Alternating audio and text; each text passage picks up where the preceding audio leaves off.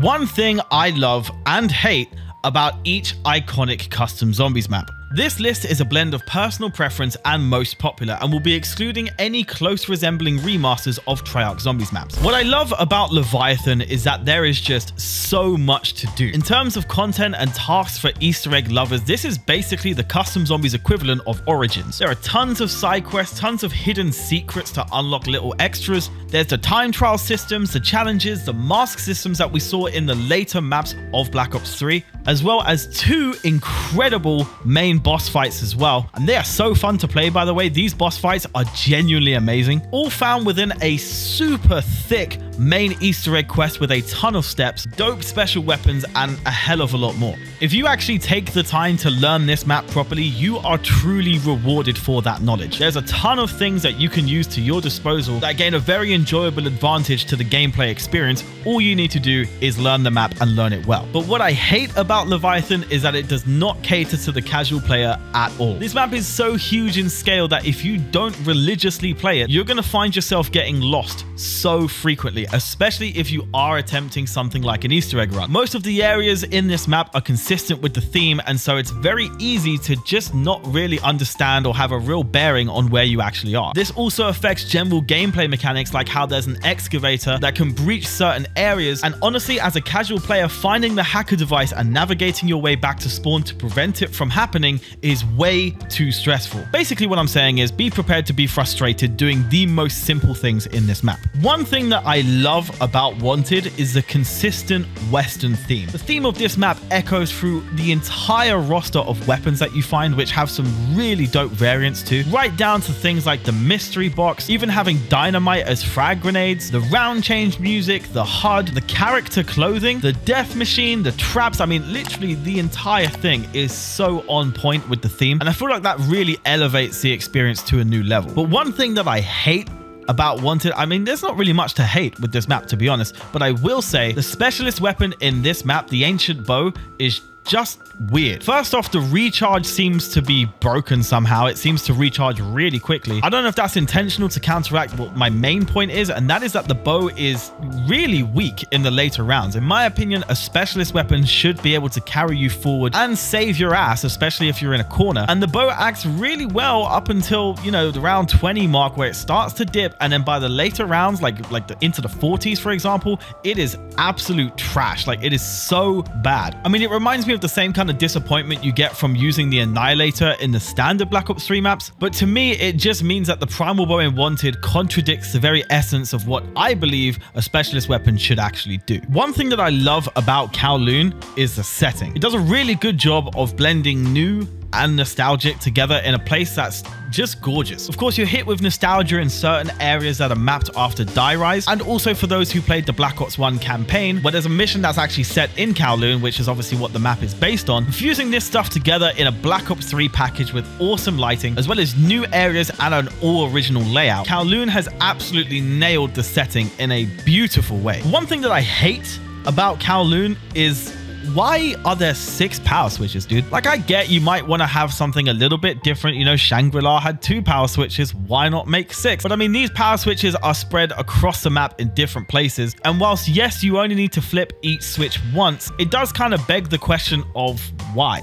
I mean, I could understand if it followed in the same footsteps as Origins, you know, wherein enabling one of the 6 power generators in that map would bring power to the perk machines and things in that section. But in the case of Kowloon, the power switches don't do anything until you flip the very last one. And so for me, I just can't really wrap my head around it, but I will say this is a very small thing to nitpick. Overall, this map is brilliant. One thing that I love about Nightmare is the environment art. Oh my goodness, I have never seen a map look this good in Black Ops 3. The environment art across the board for this map is 10/10, and you can't tell me otherwise. I love how the different floors in this map all have their own kind of tone and atmosphere as well. You're not just hit with one consistent vibe for the entire thing. I mean, the whole thing is eerie, but each area is distinct and unique, but all of it, and I mean all of it, just insanely detailed. I love the style that this map takes. I love the theme, and I love the design in general, and it has to be praised. But one thing that I hate about Nightmare, and it's really the only thing I can say about it, is that there was never a round-based version that ever released. I mean, to my knowledge, there was never one planned anyway. This is a story-driven map, but I don't know, to me, with the different vibes on different floors and the use of an elevator in this map, we could have had a dope 5-esque round-based zombies experience with Nightmare. And I know it would have taken a lot of effort to make, but I think the real reason I would love something like that is because A, there's not enough maps like 5. B, I feel like the canvas that Nightmare has already got is a brilliant foundation for something like this. But C, and honestly the biggest reason why I wish there was a round-based version of Nightmare, is because having Nightmare as a solely story-based experience meant players got a awesome time playing it the first couple times, and speedrunners must have had a blast too. But ultimately, people don't really play this map anymore because it's just not that replayable to experience something so linear. To be honest, I wouldn't change Nightmare at all, but a separate round-based version would have went so far, man. I just wish.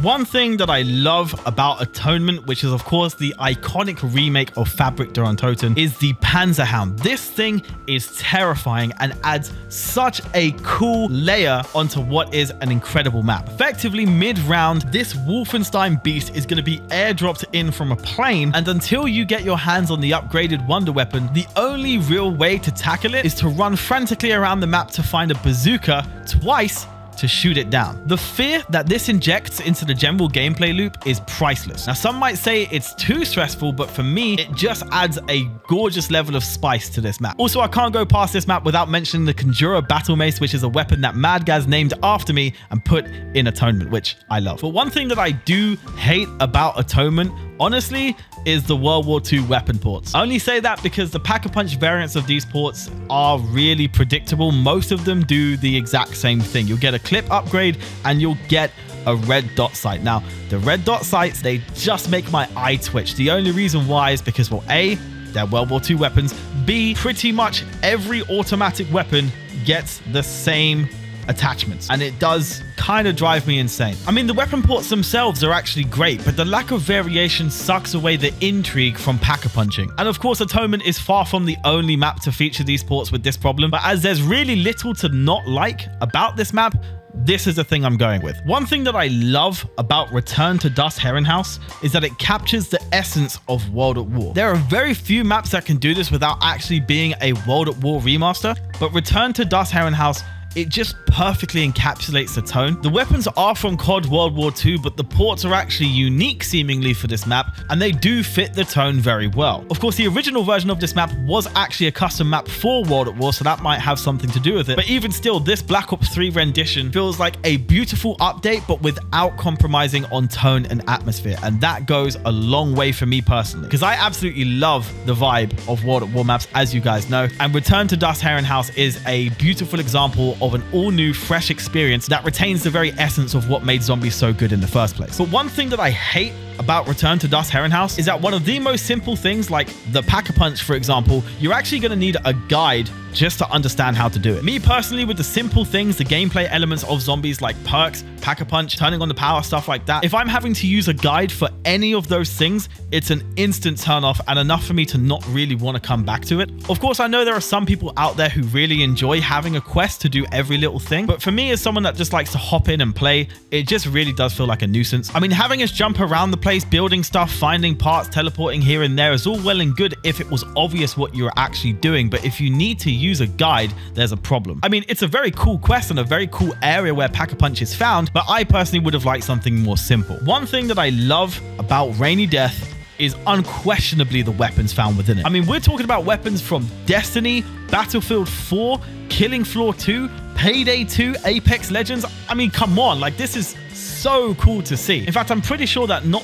one weapon found in this map is just native to Call of Duty. I think every single one is from a completely different game that has been reanimated from scratch. I mean, that alone is crazy impressive. They have some awesome Pack-a-Punch variants as well. So if you're someone that likes the mystery of upgrading a weapon to find out what it actually does, you will be blessed with some unique features in this one. And also the wonder weapons, without doubt, the best roster of wonder weapons in custom zombies and perhaps zombies in general. Like, it is that good. From the shadow scythe, the murder vault, the tractor cannon, the rat king, like, you are completely covered here. The weapons of Rainy Death easily make it one of the most replayable maps I've ever touched. But one thing that I hate about Rainy Death, it's not even really a hate thing. I really can't hate on this map at all, but I will say some of the quests to get some of these weapons are just a little too tedious. Now, of course, this is balanced by having some wonder weapons like the murder vault, for example, be actually very simple to get. But in the case of some other weapons, you know, for example, the rat king, the tractor cannon especially, there's some real tedious steps involved that kind of make you not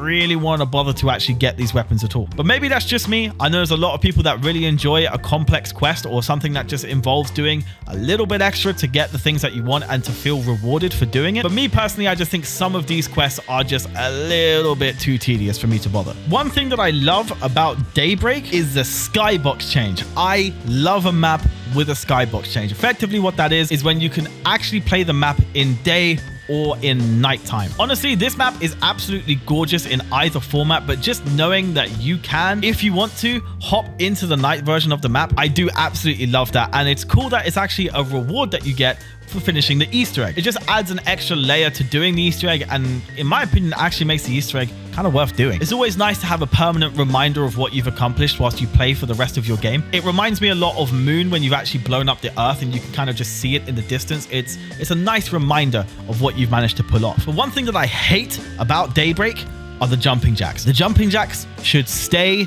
in Die Rise.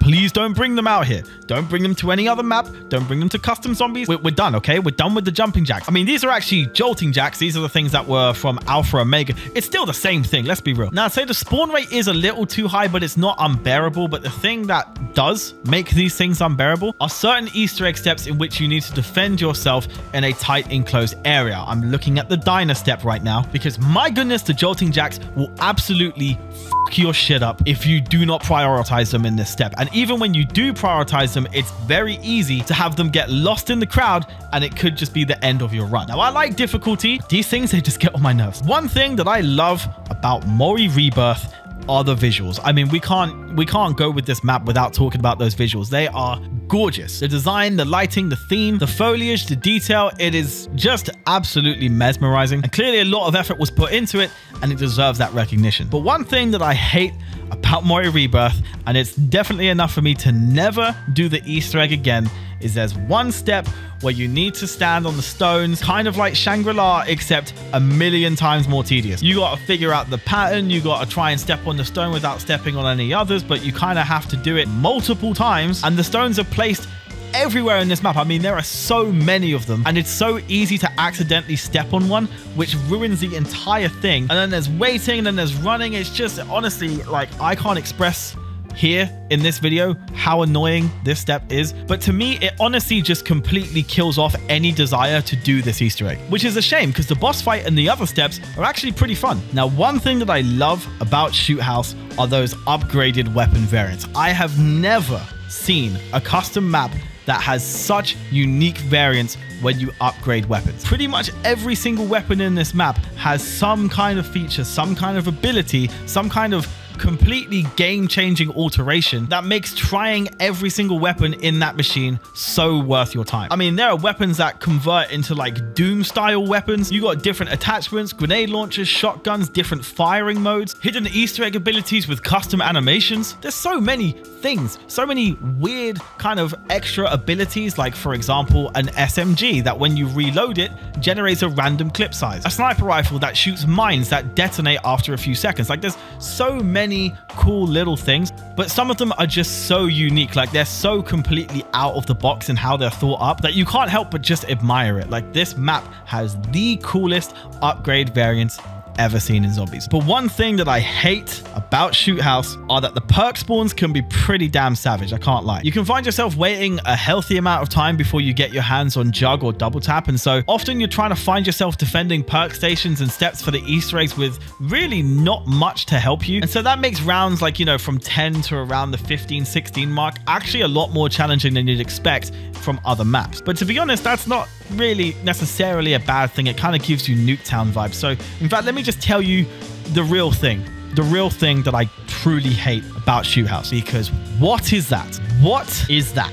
That space, I'm not gonna lie, it's unforgivable. It's straight up unforgivable. I go to sleep still traumatized by the placement of that space. And I just, Chicken Hat Man, if you read this, if you see this, if you hear this, please just fix it. Just please. But that, lads, ladies and gentlemen, concludes this video. I hope you enjoyed it. If you did, please be sure to leave a like, comment that you enjoyed it. Let me know what stuff works for you, what stuff doesn't. I want to know what content to create for you. Much love, stay safe, and I'll catch you in the next one. Cheers.